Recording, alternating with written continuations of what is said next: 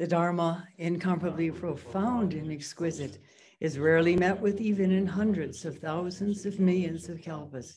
We now can see it, hear it, accept and hold it. May we realize the true mind of the Tathagata. Today is the 5th day of this 7-day sesshin here at Mountain Gate, despite the fact that yesterday I thought it was the 5th day. Despite the fact that it was going by rather fast. At any rate, today really is the 5th day of this sesshin here at Mountain Gate in northern New Mexico in March 2021. And I'd like to continue sharing with you some of the words of Muso Soseki, the eminent monk who was known as a great harmonizer of opposing sides in difficult situations, as well as a beautiful garden designer and a calligrapher. I don't know.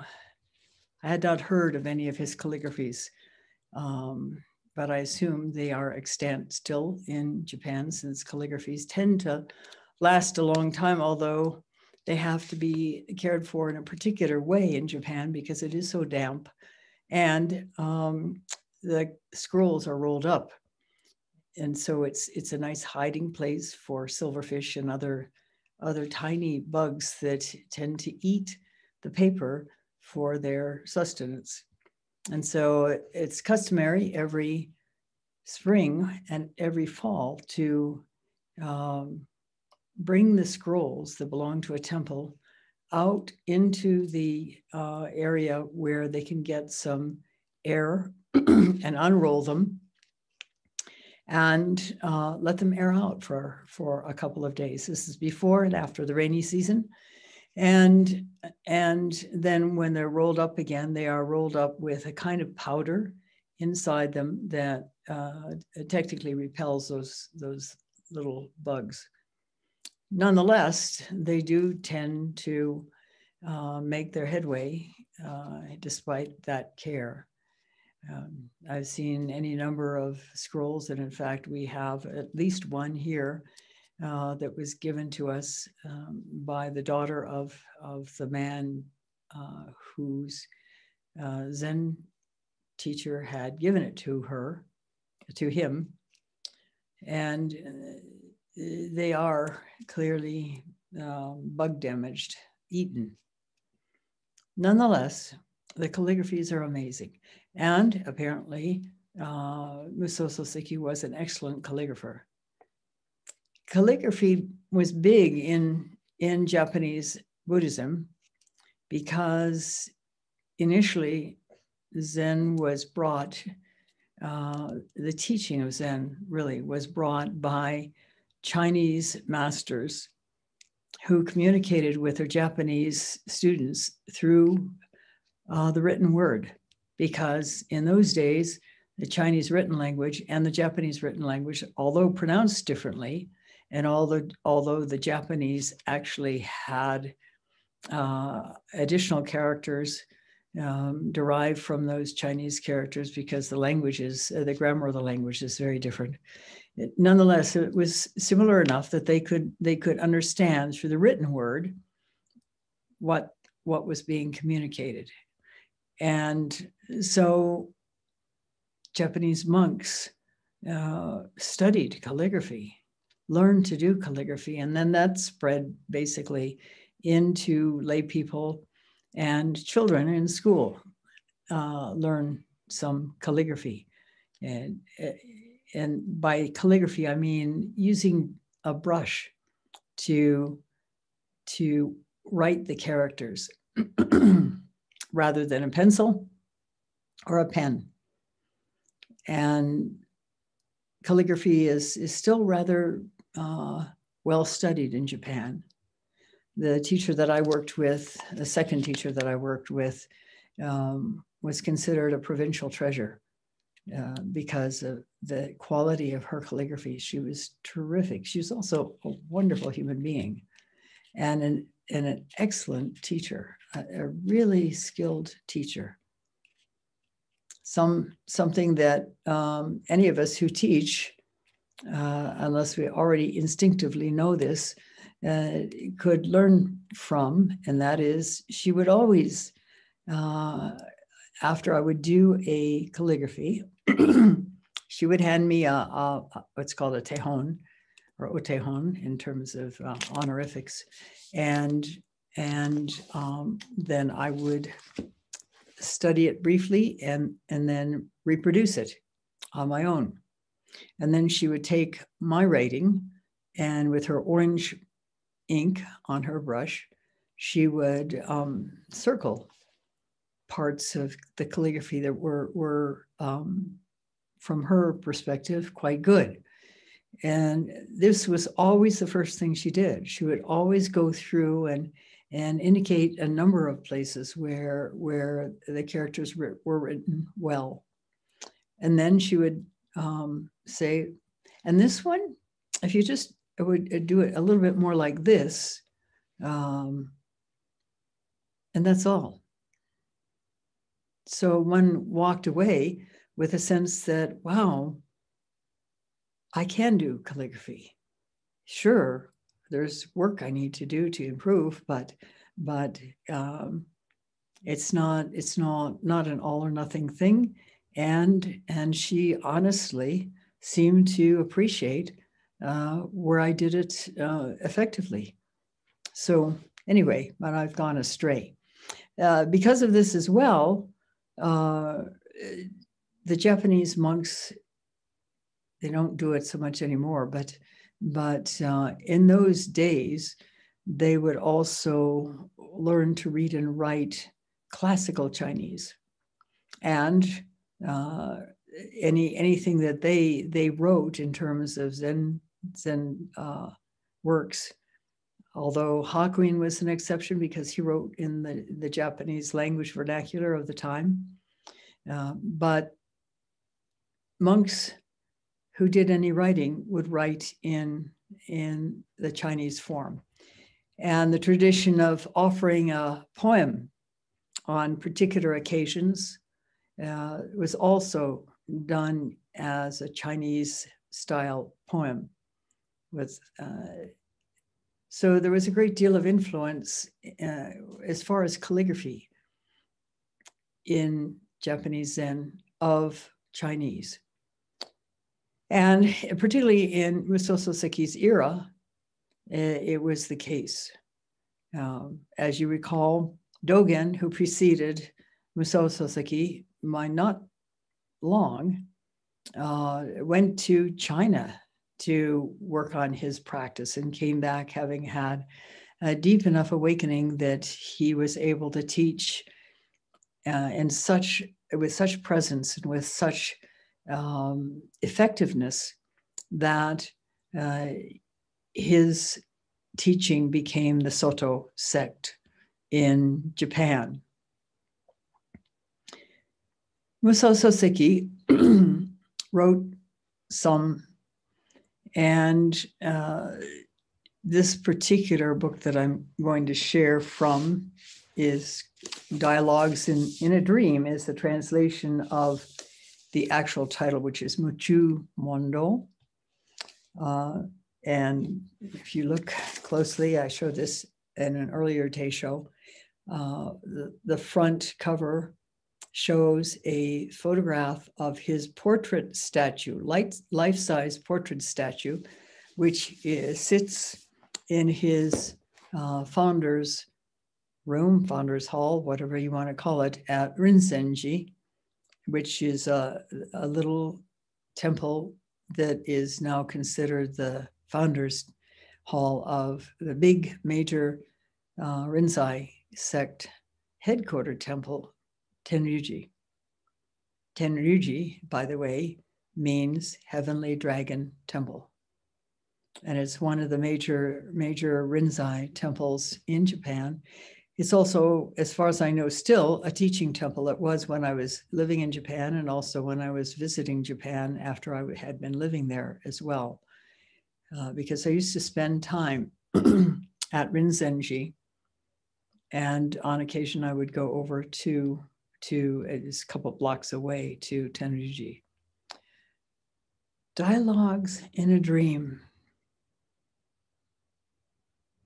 It's interesting. We have an English children's rhyme, a little song that is sung often. Row, row, row your boat gently down the stream. Merrily, merrily, merrily, merrily. Life is but a dream. One could use that in Zen practice. And as a matter of fact, one koan that I had been working on, I was able to reproduce that, sing it, and it was the answer to the koan. And I won't tell you what koan it was. But life is a dream. Because we all have different perceptions, and our perceptions are all influenced by our history, our experiences, and the conclusions we drew about ourselves and about life as a result of that history and those experiences. So what is the real life? What is real? What is real? This is a big question for Zen students. So let me share a little bit on Muso Soseki's response to a question about precepts, because that is a very concerning thing, particularly these days in Western Zen, where there have been some significant abuses of students as a result of misunderstanding of those precepts. So let's see, where are we? So many little stickies here.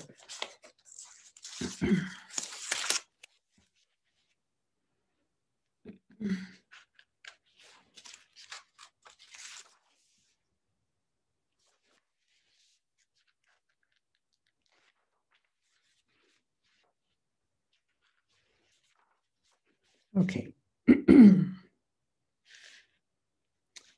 This is Zen and the Precepts, and there's a questioner. And most of these questions were given by one of his students. And I don't remember whether it was which of the Ashikaga brothers it was, but one of them, and eventually the other as well, became his students. And these were the most influential samurai, because they were samurai, in Japanese politics in the era. The older one became the shogun. He made himself shogun, actually, by defeating the emperor Go-Daigo. And the younger one was usually, but not always, in support of him. And then, of course, then they would have their disagreements, and sometimes they were quite intense disagreements, and they would each come to Muso, and he would bring harmony about between them, as well as between other people as well. This is called Zen and the Precepts. And the question is, there are those who say that a Mahayana practitioner need not necessarily observe the precepts. Is this correct? And actually, this is an excuse given by some of the people in high position in Zen in the West who have abused their students. An incomplete understanding of practice.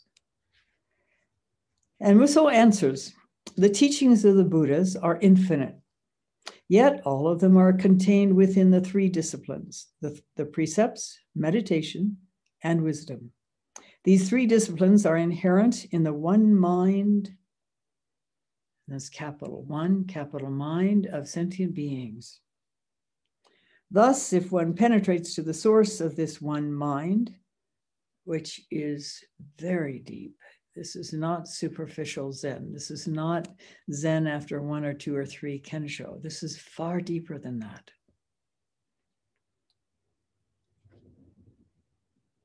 Thus, if one penetrates to the source of this one mind, one attains all of the marvelous virtues of the three disciplines. It is like obtaining the mani, the wish-fulfilling jewel that manifests all other treasures. Therefore, the investigation of the source of the one mind is the essence of Mahayana practice. And there you have the fundamental koan of our Zen school. What is the source of this mind? And what is this mind, for that matter? Earlier, he speaks about the illusion of separate minds, the real mind and the fake mind, or the intellectual mind and the mind of practice, or however else one might want to try to differentiate. This one mind. And as the Korean master Chinol said, turn the light inward and trace it down to the source. Again, this is exactly what we're doing in Zen practice, or it's what we're supposed to be doing, let's put it that way. And of course, we are dealing with all the habit patterns of thinking and assuming and self-criticism and all the rest along the way. But what we're reaching for is that source of that mind with a capital M, which is what we are.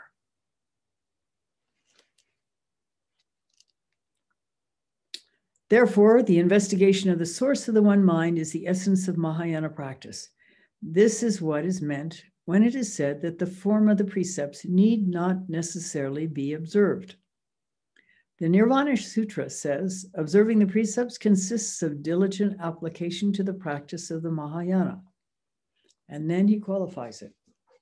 Nevertheless, it is wrong to say that the Mahayana practitioners need not keep the precepts.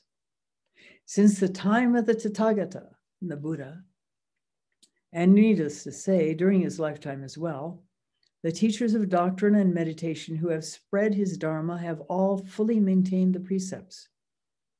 While the Buddha was alive, there were no such things as meditation monks, scholastic monks, and precept monks, distinguished by appearance and dress. Externally, they all behaved in accordance with the rules of conduct and deportment, while internally, they all cultivated meditation and wisdom. And there's a tradition of repentance ceremonies that has come down from the time of the Buddha. They were traditionally held, and still in traditional Asian Buddhist countries, they are still held at the new moon and the full moon. And at those times, everyone in the monastery gathers and takes a look inward to see where they have behaved in less than optimal ways, less than enlightened ways, and they speak up about it. They confess to these misbehaviors, this dysfunction, before the other monks and nuns. And of course, it is imperative when we do that, which we all do before taking the precepts, that we further, we don't just say, I did this and I'm sorry about it. I shouldn't have done it or whatever. We also say, I vow not to repeat it. And we make a distinct commitment to not continuing to indulge in whatever that negative behavior pattern was. Now, as we go through our deepening practice, that becomes a much easier thing both to recognize and to be able to shift into positive behavior. And I should add this too, that there is enormous value in being straightforward and honest about behavior that we should not have been indulging in publicly. In other words, to confess publicly what you have been doing that's not so great. When I first was at the Rochester Zen Center, these repentance ceremonies were held every month, and in particular before a sesshin. The idea being, and I think effectively so, that if you could let go of concern about negative behavior by offering it up, confessing to it, and vowing to not do it again, that you would enter sesshin with a much more clear and effective mind of practice. And in those days, I can tell you I hated them. I'm not sure anybody else did either. And often the so-called confessions were rather superficial. But then as people matured in their practice, they began to see the benefit of honestly examining ourselves and honestly and opening before our brothers and sisters in the Sangha about what we'd been doing that wasn't so good. And these were short, we're not meant to write a great novel about this. You confessed a sort of an executive summary of what you had been doing and indicated your remorse and your regret and vowed not to do it again. And in this way, it became a very effective and very positive aspect of practice.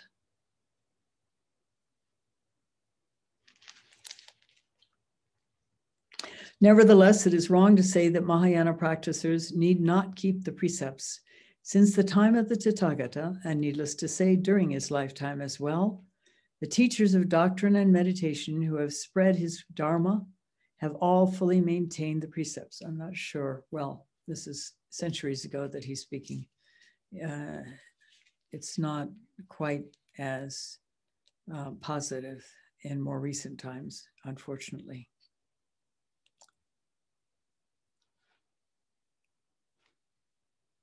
While the Buddha was alive, there were no such things as meditation monks, scholastic monks, and precept monks, distinguished by appearance and dress. Externally, they all behaved in accordance with the rules of conduct and deportment, while internally, they all cultivated meditation and wisdom. In the present latter-day age of the Dharma, however, those able to combine all three disciplines are rare. So it is not unreasonable that the followers of the respective disciplines would divide into distinct schools. It is mistaken, however, for each school to criticize the others, insisting that the discipline it focuses on is first in importance. In the Sutra for Resolving Doubts during the age of the semblance Dharma, the Buddha says, in the latter age of the Dharma, meditation monks, scholastic monks, and precept monks will separate from one another and eventually destroy my Dharma with their mutual condemnations. They are like parasites in a lion who eat away at its flesh. Though such monks retain ego attachments from having failed to extinguish their deluded passions, how are even such as they able to call themselves disciples of the Buddha and still transgress the rules laid down by him? Buddhism first entered China at the time of Emperor Ming of the later Han Dynasty. At that time, and for several centuries thereafter, the appearance of the monks was much as it was at the time of the Buddha. From the time of the Tang Dynasty, Master Dazi of Baizang, however, Zen monks started to live apart from Vinaya temples. And Vinaya is the precept code of behavior. They established their own monasteries and followed rules of conduct different from those of the Vinaya monks.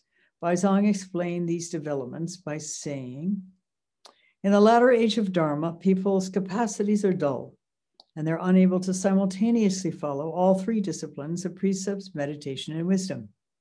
If they reside in Vinaya temples, practitioners of meditation can get so involved in learning the minutiae of the precepts, and there are literally hundreds of precepts that are part of the Vinaya, that they forget the one great purpose of the Buddha.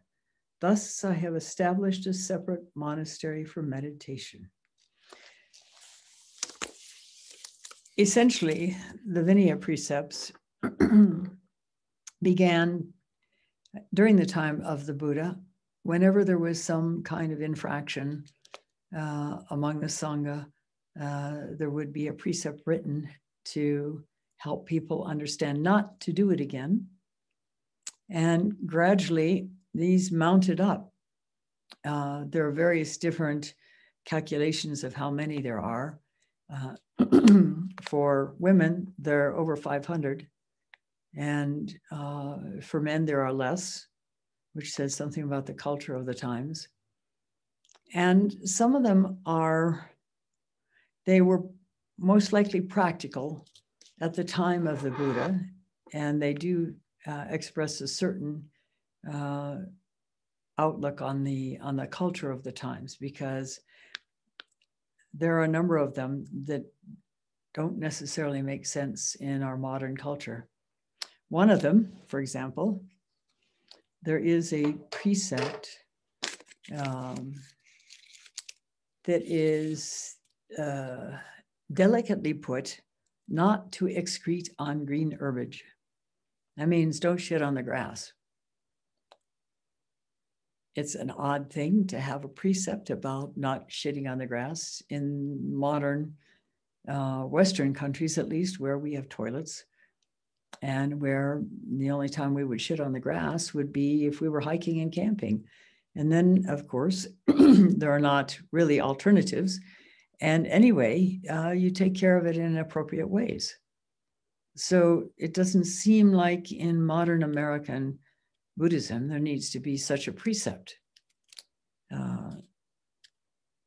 The story behind this establishment of the precept was that apparently a group of nuns were living near a park, and every new moon and full moon, which is sort of the weekends in countries that observe the lunar calendar, the local folk would come and enjoy being in the park, and they'd have parties and they'd sing, and kids would run around shrieking and all the kinds of things that people do in parks. And the nuns were highly annoyed because they felt that all this noise and all this commotion was interfering with their practice. And so they decided to make the park so unpleasant nobody'd come. And so they went out and they pooped and they peed and they desecrated the park. And that's where that precept comes from. I don't think most people in America would do that unless they were mentally ill. And so one wonders about that precept. And there's some others that are quite similar in terms of whether they would really make sense in modern society. But when the Buddha was on his deathbed, he was asked, what do we do about the precepts? And he said, well, keep the ones that are important and let the rest of them go. And because the elders could not decide which ones were important and which ones could be let go, they kept them all. And so the Vinaya monks and nuns have a great burden of, in some cases, very mismatched in terms of their current culture rules to go by. I learned about these precepts. We studied these precepts in a conference of Western ordained Buddhist women that I attended for almost a month at Bodh Gaya in India in 1996. Soseki Sensei was with me at the time. She had just gotten ordained the previous October, and this was in February. And it was rather wonderful to go to a warm country in February from Japan, although we both got quite ill. Nonetheless, it was a very, very interesting window on traditional Asian Buddhist culture. It was, most of the women there were of Tibetan practice, and they were mostly Americans or Europeans. There were 3 Theravadan nuns, and at the time there was a great big brouhaha about whether Theravadan women were legitimate as nuns.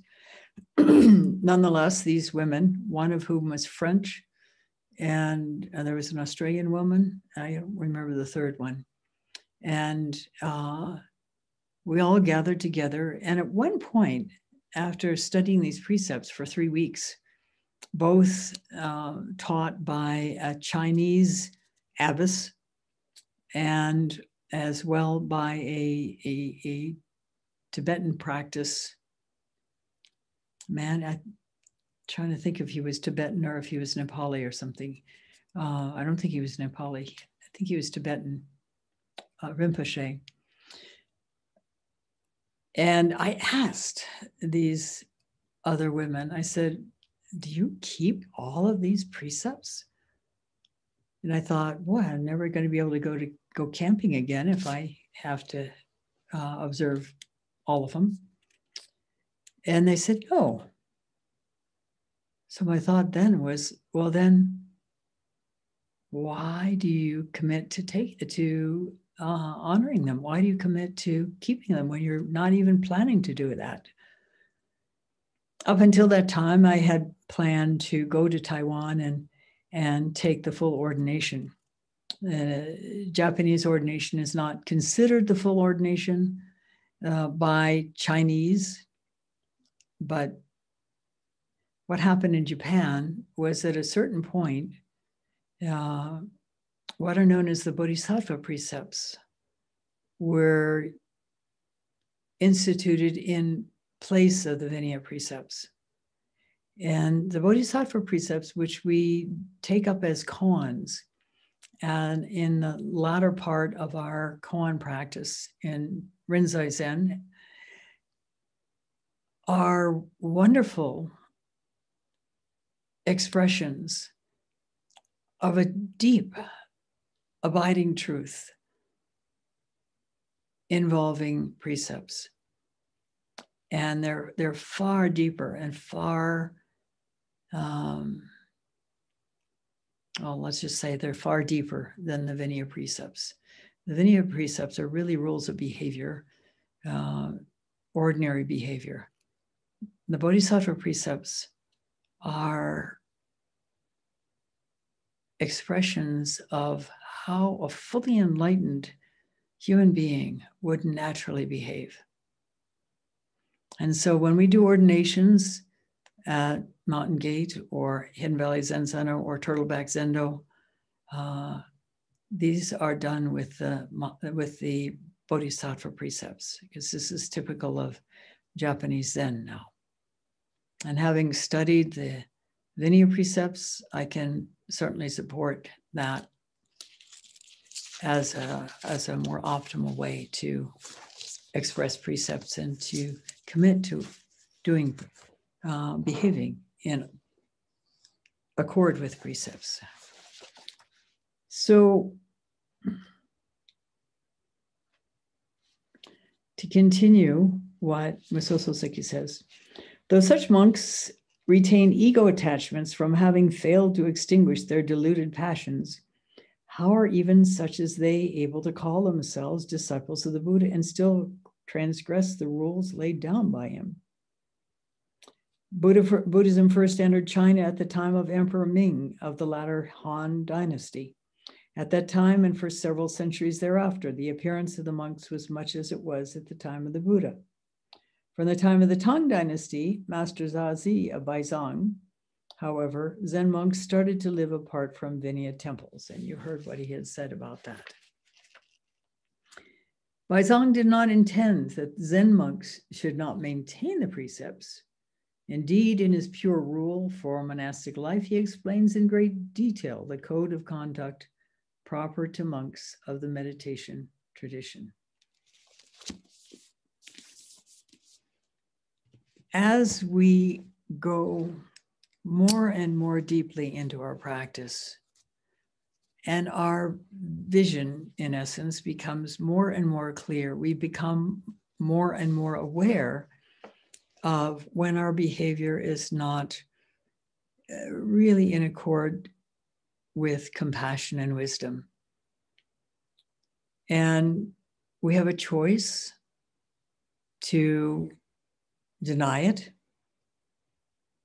and shove it under the carpet, pretend it doesn't exist, in which case it will rule us from behind the curtain, so to speak.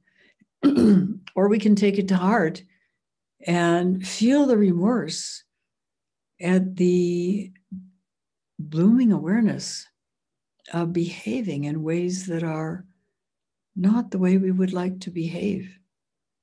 And then what opens up is the possibility of letting that behavior go through the felt sense and simply through the act of recognizing it and owning it, because it weakens the connections in the brain that would otherwise keep it hidden and keep it active.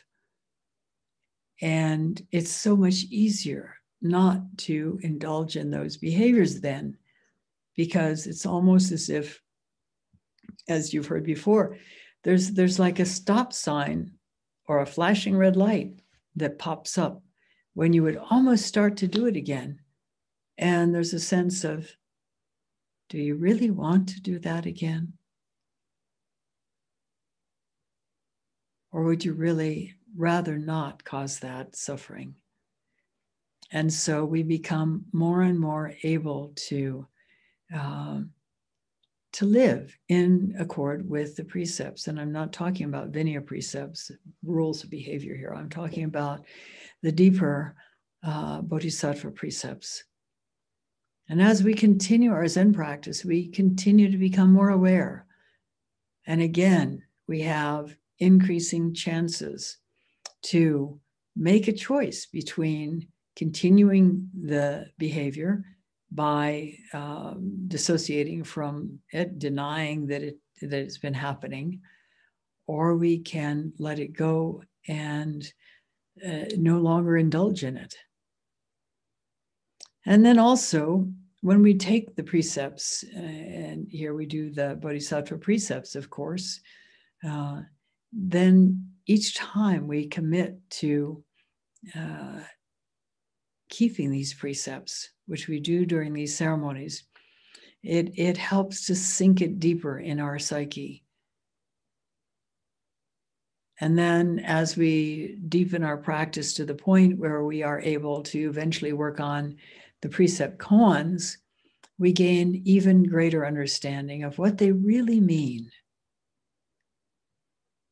And our behavior naturally by that time would continue to accord, assuming we have done our practice. And this really depends on the teacher and the level of commitment the teacher has to really bringing forth the best in people, helping them realize truly who they really are. That level of practice is not for everybody. But for the few it is for. To find a teacher who is committed to that depth of practice and that level of practice is, well, it's imperative in a way, and it's rare. To come upon Buddhist practice alone is rare, even in this day and age where it's all over the place. And here I'm talking about true Buddhist practice, because there's a lot of Zen light offered all over the world. And I don't mean to denigrate it, because it has its role. Chogyam Trungpa established the Shambhala system for people who were not quite yet ready to do the hardcore Tibetan Buddhist practice. And entry-level practice is important to make available. So it's pretty terrific that there are those options in the United States. It's also very interesting that the Europeans seem to be far more dedicated to practice than Americans seem to be. And it perhaps is a result of the fact that they have had tremendous amount of suffering in their countries. 2 world wars, and in the Iron Curtain countries in Europe, the Iron Hand of Stalin and hardcore communist control. Many, many people have suffered. And it's recent enough that they haven't really forgotten it, despite the fact that there are Holocaust deniers.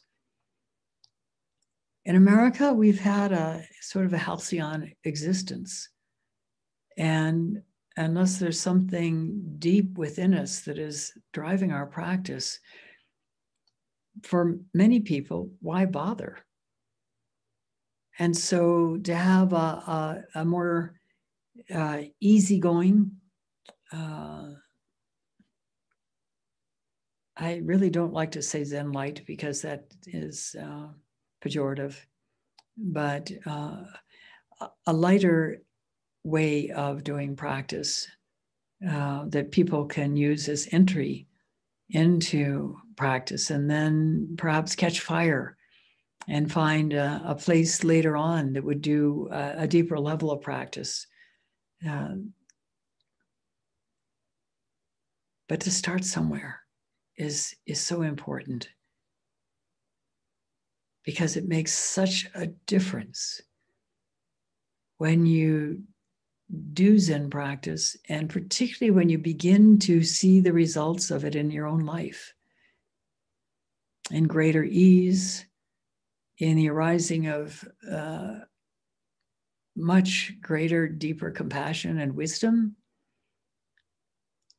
of the bodhicitta, which is the desire to come to awakening for the benefit of all beings, not for me, but to relieve suffering wherever it can be relieved. And that is a byproduct of deep Zazen, of ongoing deep Zen practice. So I think that's enough for today. But here we are in the 5th day of practice, intensive practice that is sesshin. And going deeper is what it's about. Taking advantage of this period of time when it is offered, these sesshin, even though we offer them pretty much almost every month. Still, it's not that easy to take time out of your life. Some of you are only able to come some days of the sesshin. Even to come for one day is so helpful, depending, of course, on the commitment you put into it. And that's the other thing. You can do a whole 7 days and treat it like Zen light, even though the option is very deeper Zazen. And I know people who have done that. I know one man who, in Rochester, And I can say that he didn't stick around very long. He went through an entire sesshin. His aim in the sesshin was to stay awake the entire 7 days. And he did manage that. But he managed that by coming up with a lot of inner stories, very, very delightful inner stories to entertain himself. The practice, you did not do the practice. So it boils down to us as well, each one of us committing deeply to the practice. And we often have to commit again and again and again and again. And as I said yesterday, the only reason I stuck it out in the early days, now I stick it out because I can't do anything else. The experience has been so profound that I wouldn't give it up for anything. And I certainly yearn to continue deepening it. But the only reason I did start and did stick it out in the early days when it was dreadful was because I knew there was nothing else that I would be able to do that would bring me lasting happiness. And I had had enough experience in life because I was in my early 30s when I first started doing Zen practice. I think I was 32. And had been through enough pain that I knew that there wasn't anything outside that was going to make a positive difference. And that the only way to truly become free, and that freedom, of course, included being able to be there for others who were suffering in some positive way that would help relieve that suffering. The only way to do that was to go into Zen practice and to go into it with 100% commitment. Sometimes it felt like I had no commitment at all. But somehow it was there, underground, because now it's been more than 40 years. So I hope for each one of you, it will be the same, that you'll feel deeply drawn to this practice because it offers nothing short of total liberation and the ability with that increasing liberation to live a life that is one that will benefit all living beings. So thank you for listening. Sorry I went for so long, but keep it going.